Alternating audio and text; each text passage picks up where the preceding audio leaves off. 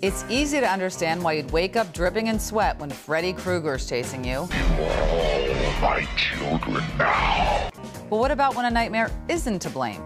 While perspiring at night can be a symptom of a serious health issue, in general, it's nothing to, well, sweat about. Here's why.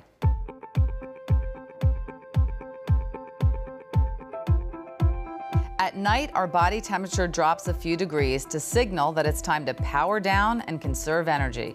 This allows the body to focus on the various healing actions that occur during sleep, like directing blood flow to repair muscles and tissues that have been overworked. If your body's temperature rises above that ideal sleeping set point, you sweat to regulate your internal thermostat, which often wakes you up. Bad or scary dreams can also make you clammy because nightmares trigger your fight or flight response. Your body releases adrenaline, which quickens your heart rate and activates your sweat glands to help cool you down. The most likely cause of your night sweats? Your bedroom is too hot or you're sleeping with too many covers on. Lower your thermostat to the ideal sleeping temperature, which is between 65 and 68 degrees, and lose a blanket.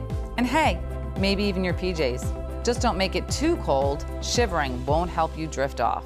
2 to 3 hours before you hit the sheets, avoid eating spicy foods, which can stimulate your body, irritate your stomach, and raise your core temp. But do consider taking a warm shower or bath.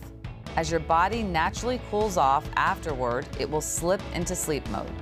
If you're still regularly waking up drenched, you should definitely see your doctor, especially if your night sweats are accompanied by a fever or sudden weight loss.